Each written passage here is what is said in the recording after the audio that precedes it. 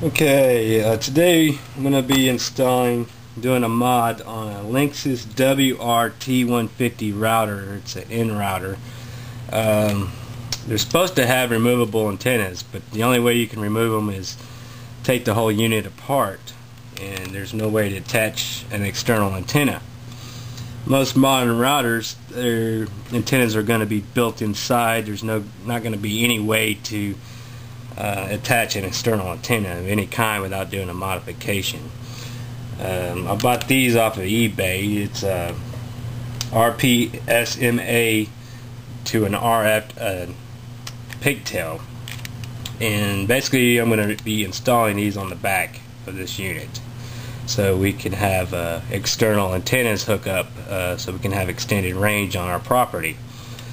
I'll show you how to do that here in a bit. Most of these can be found in any electronic stores.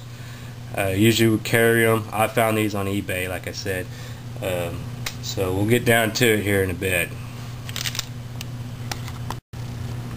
Okay, now I want to talk about the tools you're going to need for this project. First of all, you're going to want a really good pair of dikes. A couple different sizes would be good. We're going to have to trim the end of this down here to make it work. Some really good solder. You're going to want some 60-40 blend is usually what I use. This is a tin and a lead mixture. This has some rosin already in the core. If you don't have really good solder, I recommend using some flux to clean your solder joints. Definitely going to need a couple small screwdrivers, different sizes. This unit is snap together design, so you're going to have to kind of get in there, and I'll show you that here in a bit, how to do that. Another thing, once we do get it apart, you're going to need a Torx bit, and this is a hollow Torx. It accepts the new style Torx that they're using. Also, I want to talk about your soldering stations. If you're a homeowner and you don't have a really good solder station, I recommend trying to get something similar to this. This is a basic unit. It's real low. We'll probably get something similar to this. It's a real low wattage. It can handle just about any chore on a motherboard, or just a regular board, without making the circuits too hot where they connect. Whatever you do not use one of these big welders. This is over 150 watts. It will melt all your the solder points and all that. It just totally trash it, so you don't want to use one of these. You're gonna need a drill index. I already know the size, but at least to figure out what size you're gonna need in here, and that's roughly a 1/2 inch. So what I'm gonna do is probably use 2964 to get started, and then end it up with a 1/2 to make your hole back here big enough. You gotta enlarge it also. That if you don't have that, you can use this burr grinder. I use air, but if you got a Dremel tool or something similar, that will work just fine. Alright, now let's get started here. Alright, the first thing you want to do, you want to start out with pretty good small size standard screwdriver. Flip these antennas over like this. You want to flip it over to the back, and basically we're going to take this panel off right here. What you want to do is you're going to insert this screwdriver, try to wedge it in right in here. There's two little clips right here. You're going to be pushing on those, and you can work at either angle, but you're going to have to get in there to get the clips. I've already had this unit apart, so I just kind of have it just sitting together, so so it'd be easier to get apart to show you guys quicker. So basically you're going to push in, you're going to pry up, and you're going to hear a loud kind of a pop noise. So you'll know that you have that released. You can see kind of up in here, I don't know, it's kind of dark, but there's your clip. I'll show you in a minute. Kind of walk it down a little bit. There's a ball, actually a ball joint back here. You want to get in there, you can just hear it snap. Kind of be careful, you know, so you don't try to mark the unit up a lot. Once you get that popped off, you can see these are just little ball snaps, and they just snap into the board here. That's that front part I was talking about. It's just a regular clip, and you just kind of want to get in there and kind of, you know, pry it, you know, a little bit. Don't force it, because you can end up breaking that off. Now once you have that off, you're going to need that hollow bit Torx. Now there's 4 screws right here that holds the rest of it pretty much on. We're going to remove those.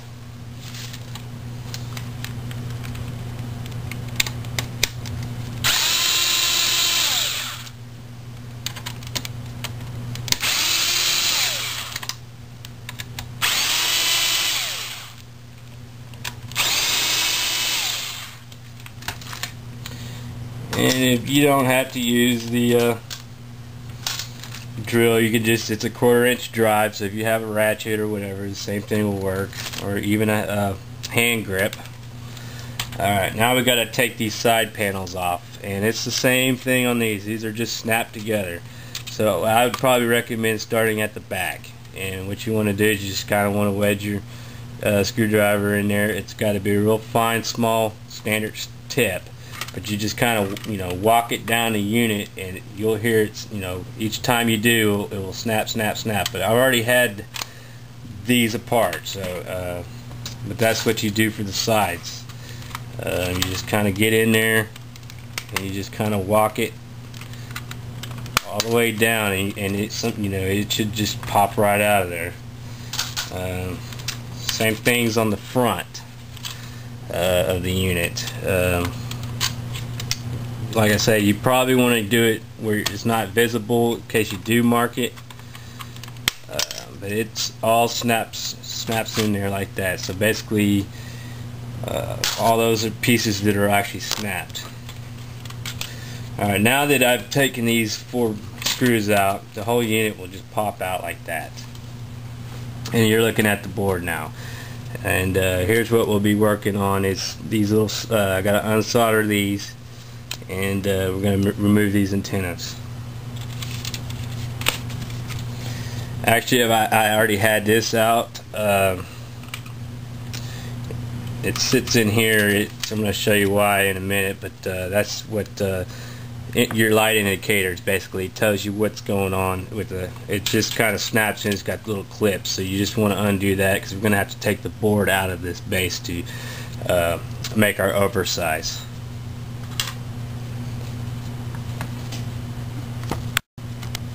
Alright, here we go. We're going to end up, here's the leads for the antenna. There's a big solder joint. That is your ground part of the antenna. The smaller one directly next to that is the actual internal part of the wire that actually does your antenna. You have to unsolder both of those spots right there. Pretty much y'all probably know how to solder. I just recommend, you know, just kind of you heat it up and get it kind of warm, where you can see it starting to smoke, and kind of do both sides at the same time. That way, once you do get both of them pretty heated, you should just pull straight, you know, just give it a little tug, and it should pull straight away like that. You want to repeat that process on this next wire. This is for the left channel. Just undid the right one. You want to heat both of them kind of at the same time. One's the ground, remember, that's the bigger solder joint, and the other one's the actual what's doing the signal. So there you go. Alright, next we're going to remove the board from the complete, you know, on the base. Basically, you just want to get in there with your small little standard screwdriver, and I'd recommend probably just kind of pulling up just a little bit right here. Kind of do the same thing, walk down the board. You're gonna want to do it mainly on the ends, though. Yeah, it's just kind of connected into these little slots where the screws go, and you just kind of walk it out of there, and it just pulls right out. And on this particular board, there ain't too many solder joints on the back, so you're pretty much just working right here, where you're going to be resoldering your antenna leads. Once you have this out, just safely put it aside. Where it's nothing's going to hit it or knock on it. You don't want to damage that board. Now we're just looking at the plastic base. Here's your antennas. Now this is where they say it's removable. They say in this unit these antennas are removable, and they are, but you have to get this far into it. I don't know why they say that, but that's just what they, how they said it on their specs list. So basically, you want to get in here with a good pair of needle nose, and it's held in by 4 little clips right here. You want to, kind of walk it and grab it on both ends right here. Just kind of push it in, and you have to kind of walk it around, but it eventually will snap out of there. And we'll do that right here.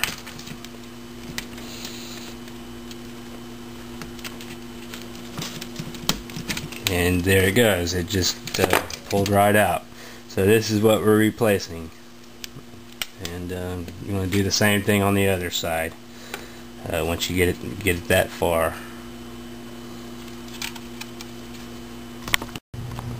Alright, on this next part, I went ahead and put the board back in there. Just to show you, I'm going to have some clearance issues.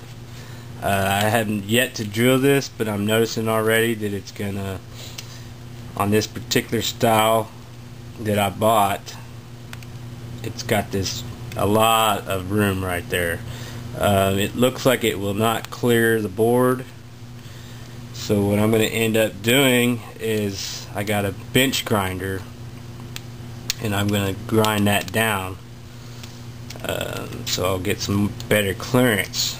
As you can see how this is going to fit in there, kind of like that, that it's not going to clear all the way. So what I'm going to do is I'm going to have to trim off, trim some of this off right here. You can either do that with a regular rasp file. I'm going to use a bench grinder. Okay, we're here at the bench grinder. We're going to be removing a little bit of this metal. I can already see that it's going to kind of get in a bind on that board. So what you want to do is you just want to grind, just enough down. I'm thinking I'm probably going to have to take off a little bit here. So we're going to go ahead and do that.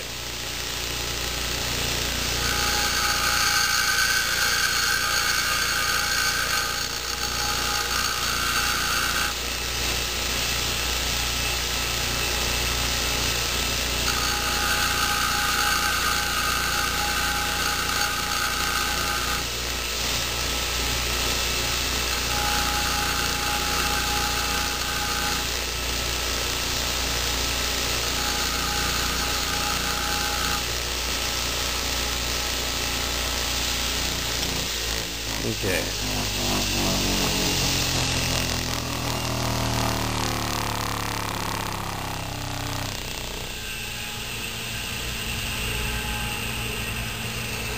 Alright, I believe that will work. You can kind of see, it's kind of hard to see in the light, but I took off a pretty good amount. I think that was going to work. If you have to come back, it's just going to have to get enough clearance on it, basically. Be real careful not to get into these threads with the grinder. You're going to have to screw this to the base, and if you wreck those threads, you'll have to get another pigtail, basically. Repeat the process on the other one. Do the same thing. Just try to get it as far down as you can, at least for this style. I'm having to do this modification to these leads. So if you have a different style, if you're using the SMRs, then you won't have a problem, because you know, it's just you're gonna have plenty of room. Alright, just back from doing the mock-up on the grinder there. Still doing a little modifications here with these ends. We had to plug them in a certain way. You gotta have enough clearance on the bottom and plus the sides right here. If you can see kind of that going in. I'm gonna drill this out and make sure and double check, but I think I got it right now. As far as I can tell, these are all, it's gonna be a 1/2 inch. This is actually a 1/2 inch here, so we might have to trim this down later on. We're just gonna have to see when we get there.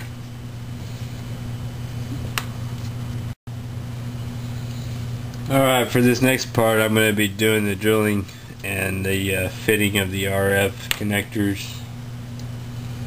And the best I can come up with is, it, like we talked about before, it's the 2964 drill bit on the index scale here. And I go with that because right down, you can look down the center and it's about that size if you're looking at this hole. So anyway, yeah, what you do is basically I'd start out with that and just give it do it by hand right now, just kind of get it started. The plastic sometimes is real brittle, so you don't want to end up trying to break it or anything. It's always a good idea to kind of start out, you know, in case there's any burrs or anything. It's almost to really catch the drill bit if you use a real powerful, you know, like an 18-volt drill or higher.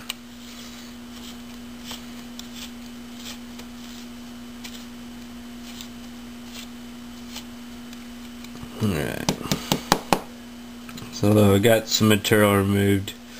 I think it's enough for this size. If you think it's too big, always do a step down. You can always do that option. If you have a Dremel tool, you can get in there and do a Dremel tool. Whatever you have to do to make this connector fit inside there. And it's just up to you how you want to do it.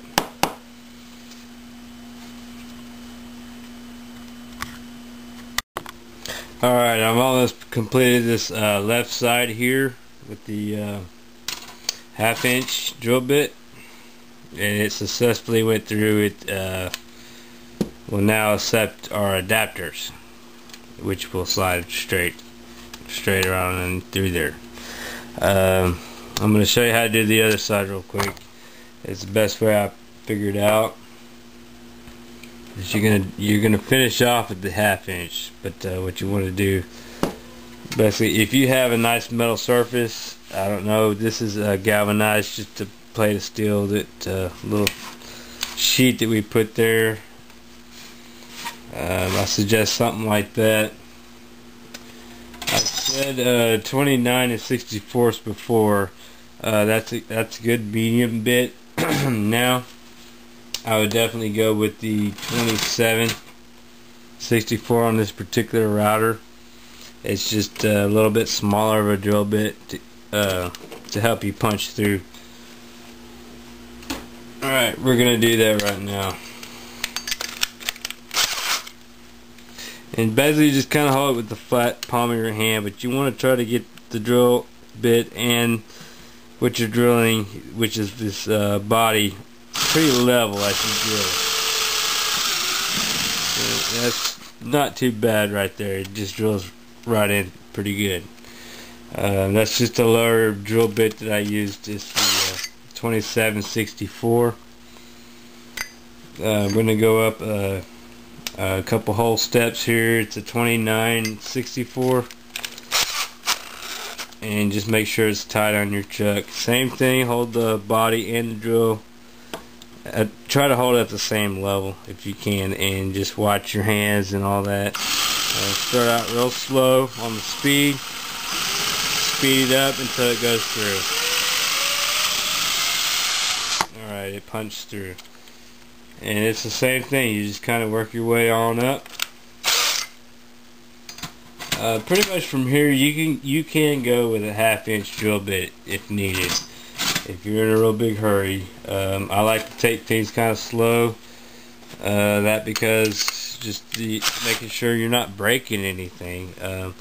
When I drilled this one out, it cracks it, is what happens. But what I'm going to do when I come back is that you can just use a really good sharp pocket knife, and you'll be able to clean all that up. It's no problem. So I'm just going straight ahead right now with the 1/2 inch, and this is the maximum diameter for the fittings we're putting in. And see how it just grabs it immediately and back it on out. And you can repeat that a couple times if needed. I wouldn't do it too much. I'm going to just give another little shot, but remember just to start real slow on the drill bit. Just don't hammer down.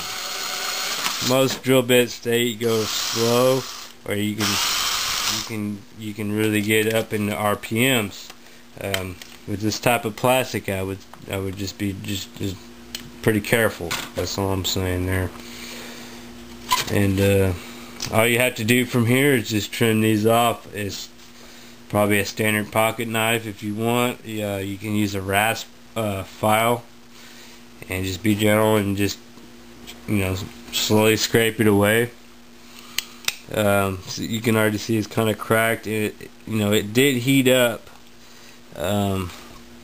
as we were drilling it, so the plastic is kind of weak. You just got to be real careful as you work it. And if you have a really sharp knife, you just kind of work all the way around, like you're kind of peeling an orange, or whatever. It works kind of the same principle. You just kind of walk the knife around